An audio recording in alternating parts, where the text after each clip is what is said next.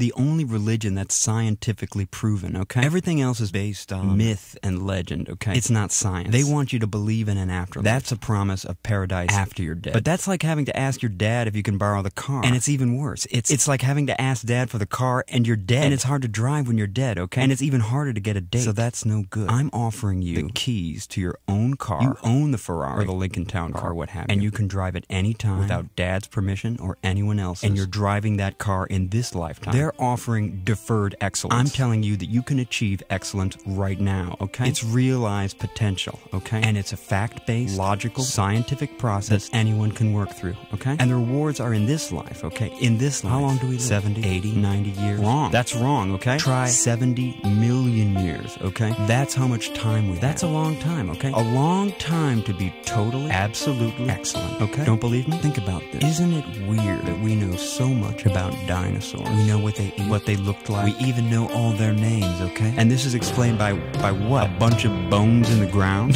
No. Maybe we know about dinosaurs because some of us remember the dinosaurs because we're 70 million years old, okay? I remember all that stuff, okay? I have a high-performance lifestyle, okay? I use all 8 cylinders, all 8, all the time. And I want you to come with me. I want you to ride with me to the top of that mountain. And when we get up to the top of that mountain, I want you to raise your fist into the air, and I want you to punch the sky! That's right, I want you to punch the sky! Raise your fist and punch